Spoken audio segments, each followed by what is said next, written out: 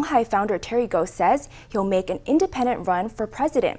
At his Monday press announcement, Gou said he would unite the opposition camps and work out a winning strategy for 2024. Once again, he called for opposition candidates Wen-je and Hon Hai to meet him over coffee to discuss national affairs.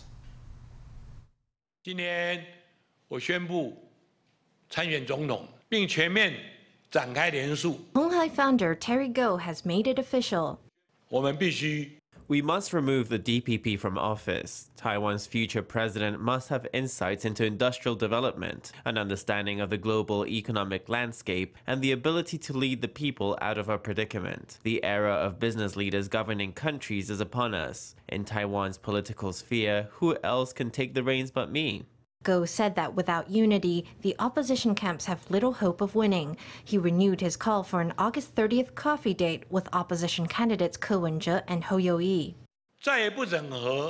By standing divided, the opposition camps are making it too easy for Lai Ching-de. I hope to become the greatest common divisor to achieve unity, and I continue to extend my invitation to others in the opposition, the other two candidates. You take coffee, I take milk tea, and we can sit down for a proper chat over national affairs.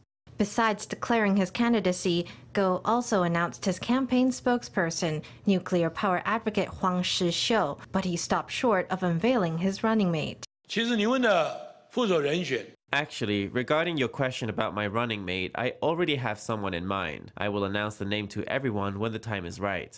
市长郭台铭要参选呢，你有没有什么看法？谢谢哦。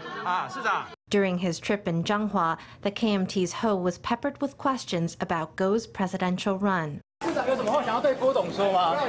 But no matter how he was asked, Ho refused to be drawn.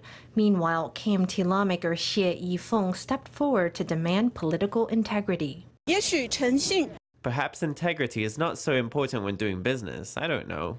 But for politicians, I do know that voters assess the integrity of political figures when deciding whether they're fit to be a leader of a nation. Media asked if she now considered Gou an enemy. She responded, "Not being a friend doesn't make you an enemy."